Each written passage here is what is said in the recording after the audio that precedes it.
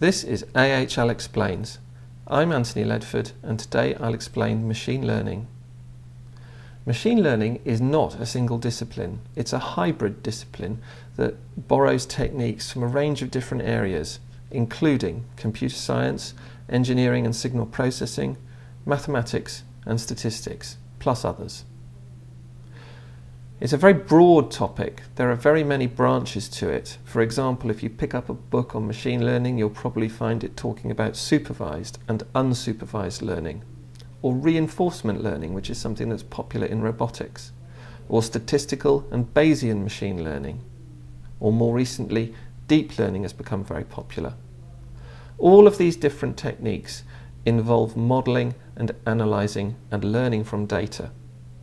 Some of the techniques involve probability models for uncertainty, but importantly, not all of them do. Now, in our world of systematic trading, we typically have something called a low signal-to-noise ratio. That means that the amount of signal we can find is very small compared to the amount of noise that we typically observe in the data. We'll see an example in a moment where understanding the uncertainty actually helps a great deal in terms of learning from the data. An important question, of course, is what is machine learning? Well, there's no simple answer to that. But as I see it, it's about algorithms that can identify and act on repeatable patterns in observed data. And importantly, those algorithms are not told what types of patterns to go and look for. They work that out for themselves.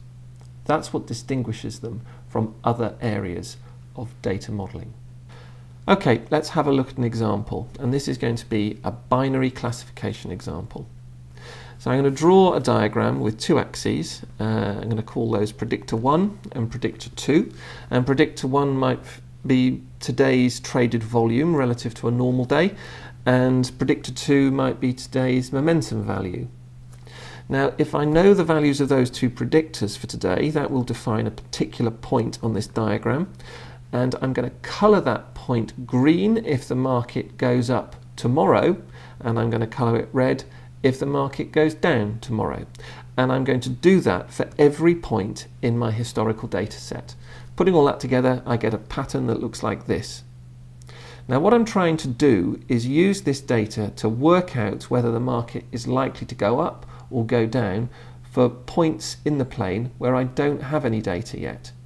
Basically, it comes down to colouring the background points of this diagram red or green and learning that shading from what I've observed in this data. We'll have a look at doing that using a few different methods to illustrate where machine learning is different to more traditional methods. We'll start with a linear classifier. Here, the decision boundary, that is the line between the red and the green shading, is assumed to be a straight line. Fitting that straight line, we end up with this. Now, this is a very simple approach, but it's also very inflexible. And in general, there is no reason to assume that a straight line is the correct form for that boundary. The next classifier we'll examine does not specify any equation for the decision boundary. So in that sense, it is our first example of a machine learning algorithm.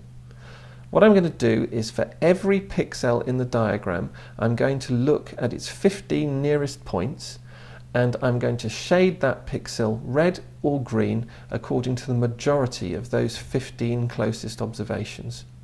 This is a very empirical approach, and it leads to a very flexible boundary, but it does not result in a very stable boundary, and it also may produce isolated islands of green or red, like those shown here. Now, empirical methods like this can be really useful in low-dimensional problems, but they will struggle in high-dimensional cases where there are large numbers of predictors. This is called the curse of dimensionality. And the other thing about machine learning we should say is that machine learning algorithms typically are ones that scale well as the dimensionality of the problem increases. Our third and final classifier comes from Bayesian machine learning. Now, this classifier contains an explicit probability model to represent uncertainty, but again, it makes no pre-specified assumption about the shape of the boundary.